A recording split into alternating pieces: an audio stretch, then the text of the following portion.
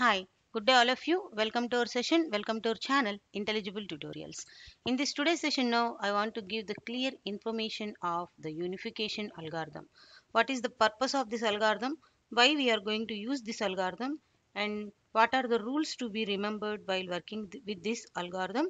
All these things now we are going to see. Okay, so normally in the proposition logic we are having two literals. It is very easy to determine the two literals cannot both be true at the same time. In the proposition logic, for example, we are having two kinds of the literals. Let us suppose we are having two different kinds of the literals. Okay, so one of the literal I am taking it as p of one is x comma y.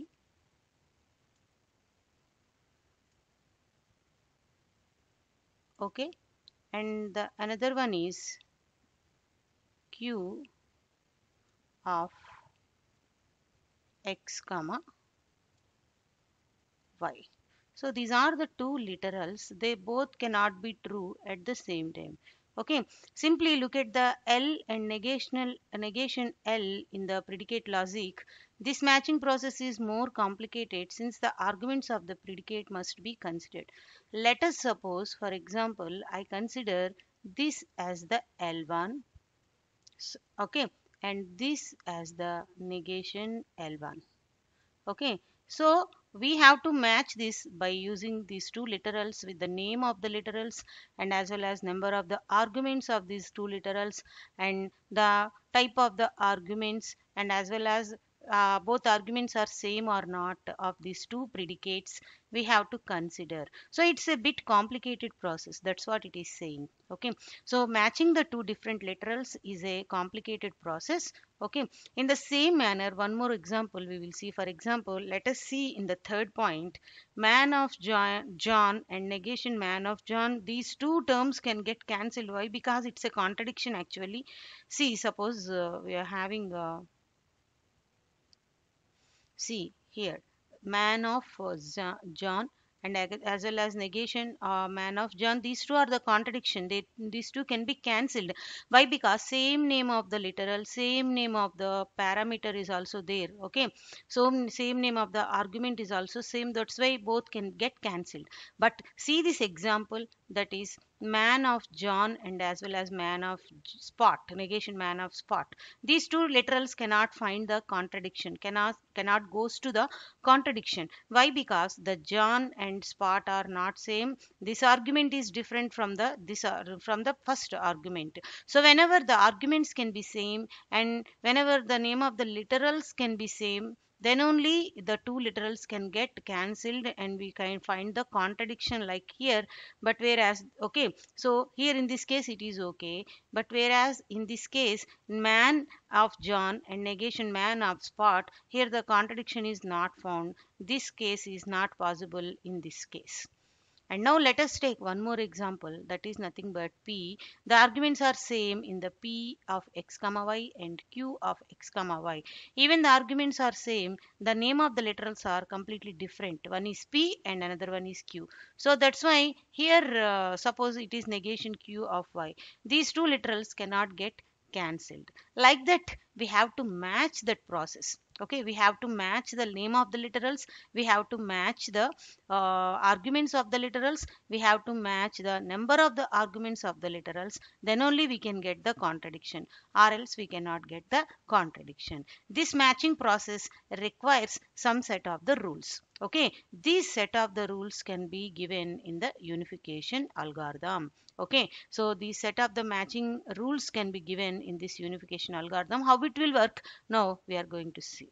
Okay, so in order to determine the contradictions like this, like see, same number of the arguments, same number of the same name of the literals, and one is positive and the one is negation, both can get contradiction. Okay, in order to determine such kind of the contradictions, we need a matching procedure to compare these two literals. Okay, so these two literals can get compared as I told previously, and so we can substitute the literals, whether there exists a substitution that makes them identical. Some of the literals are identical. So what are the example of the identical literals are, see, suppose, let us suppose that is P of x comma y. So P of x comma y. So in the same manner we are having another one also as p of some uh, a comma b. Okay, so p of a comma b, in here in this case contradiction is not possible, but the substitution is possible. So how can we substitute here in this case? That is x by a,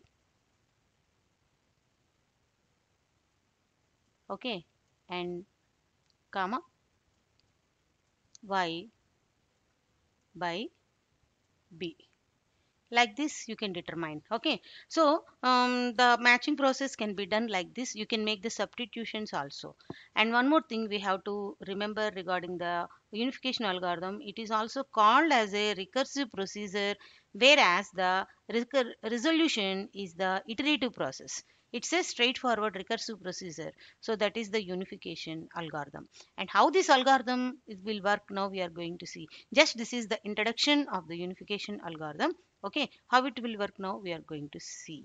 Now see, algorithm unify the two literals, one is L1 and another one is L2.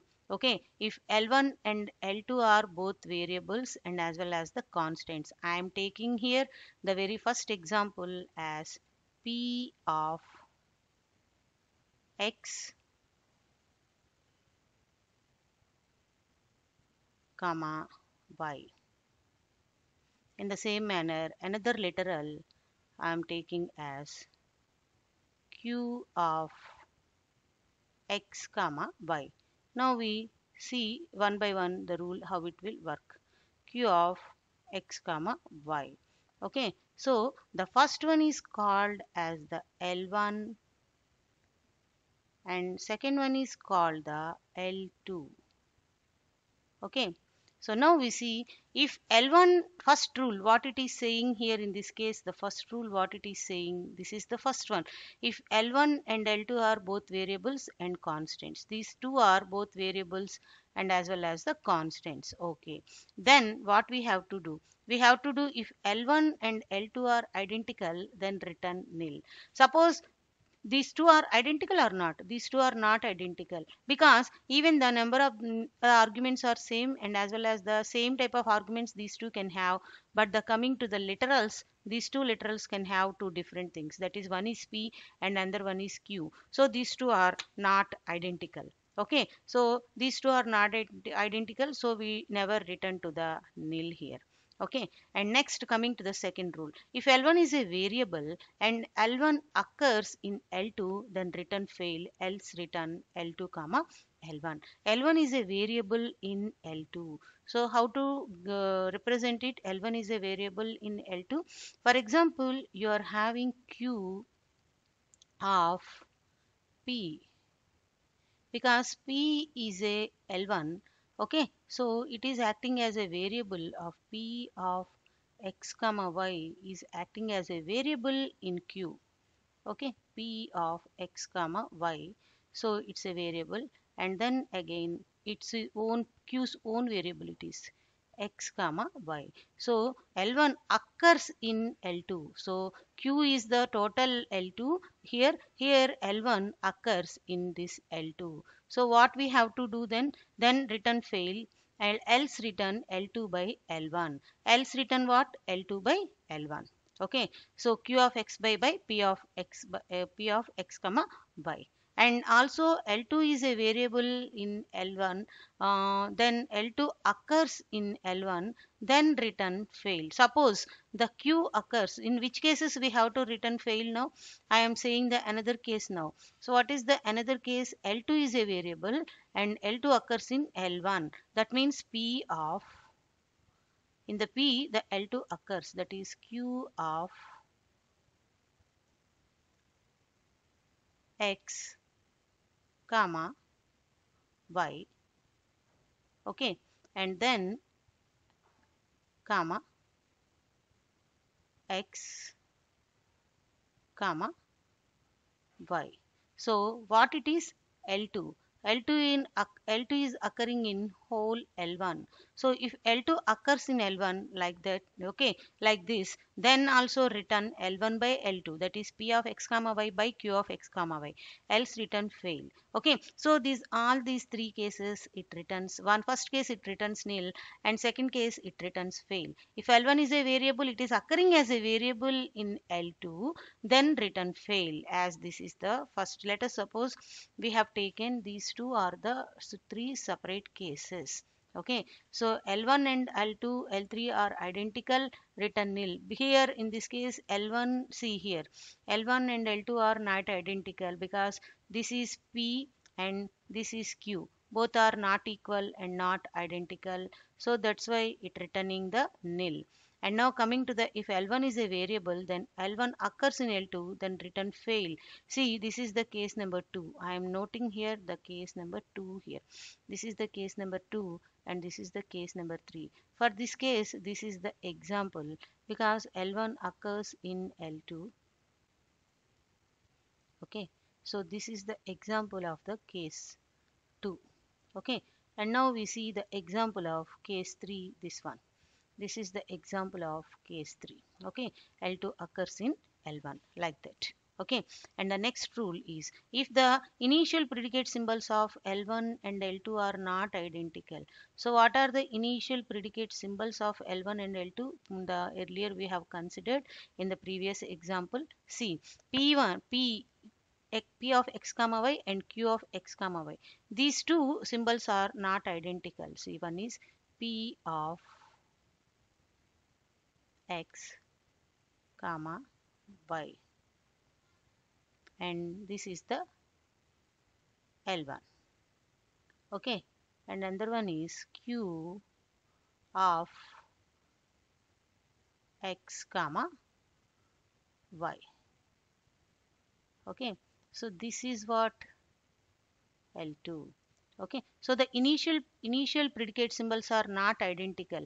Here it is P, it is Q, both are not identical, then also return fail. That's what it is saying. And L1 and L2 are having the different number of the arguments. L1 and L2 are having different number of the arguments means what? Let us suppose we have taken that is P of x comma y. Okay, and Q, here in this case both are having the same number of arguments. P holds the two number of arguments and as well as Q holds the two number of the arguments. For example, I have P of x comma y. I have some another one that is Q of x comma y comma z.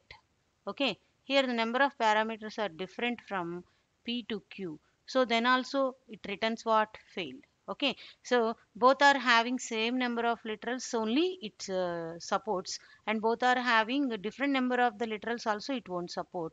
And if P comma x comma y and P of x comma y, Q of x comma y comma z having the different number of the arguments, here P is having only the two number of the arguments, whereas Q is having xyz three number of the arguments, then also it returns fail.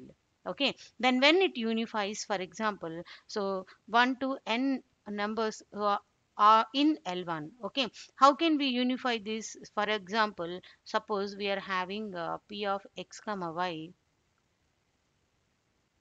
P of x comma y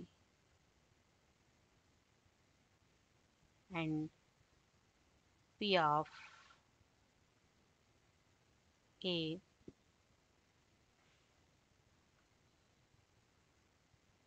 comma b. Okay, both are having same number of arguments, both literals also same, then the unification is possible. You can use the substitute function here. So what is the substitute function that I am going to use here is x by a p of, I am unifying these two literals now. That is nothing but, how can I am unifying now? Ith argument of L1 with ith argument of L2.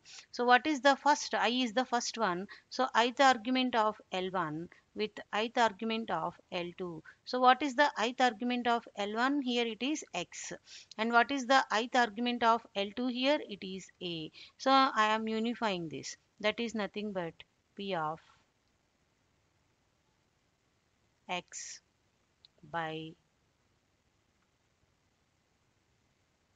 a, comma y. Next, increments it, increments I. So then y by jth argument, y by b. So like that, I can unify the two literals. The resultant will be like this. Okay. So like this, I can unify the literals with the same name of the literal names and different types of the arguments, but same number of the arguments. Then only you can unify. In either case, like this, if L1 occurs in L2 or L2 occurs in L1, or wrong number of the arguments in both literals and initial predicate symbols are not identical, in such cases we cannot unify. When we can unify? When both the variable names are same, that is p of x comma y, and as well as see here p of x comma y, this is one literal and this is the another literal. Then you can unify that the ith element of p and ith element of another element, another literal p, we can unify as x by a and y by b. Okay. So like this, you can work with this unification algorithm. This unification algorithm determines a recursive procedure. It is used to determine the contradictions, and it is one kind of the matching procedure by satisfying certain number of the rules and regulations. Like this, it's very easy. If you understand, you can write in the examinations also. If you take these examples, you can write very well. Okay. So this is the main motivation of the unification algorithm. Why we are using this is for the matching purpose of the two different kinds of the literals. With the same number of the literals only we can unify, and same number of the arguments we can unify. Even the number of the arguments are same, the arguments must be different, like p of x comma y and p of a comma b. Then only you can unify like this, with the ith element of one literal and ith element of another literal, and jth element of one literal and jth element of another literal. Then only you can unify like this. Only this rule satisfies for the unification. Okay. So this is the unification algorithm. If you have any doubts, just tell me in the comment section. And if at all anybody didn't subscribe my channel, please subscribe my channel, Intelligible Tutorials. Thank you one and all.